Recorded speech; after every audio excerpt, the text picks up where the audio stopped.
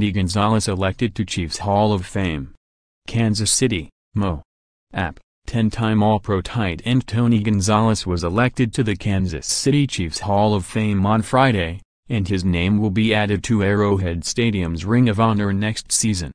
Gonzalez played most of his 17-year career with the Chiefs before spending the last few seasons with the Falcons.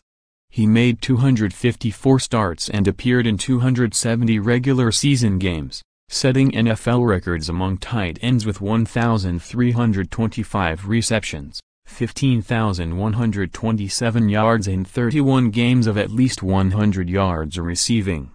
Only wide receiver Jerry Rice has more catches with 1,549 during his Hall of Fame career. Gonzalez still holds franchise records for receptions, yards receiving and touchdown receptions, and he caught at least one pass in a club record 131 consecutive games. _app NFL website, www.pro32.app.org and www.twitter.com/app_NFL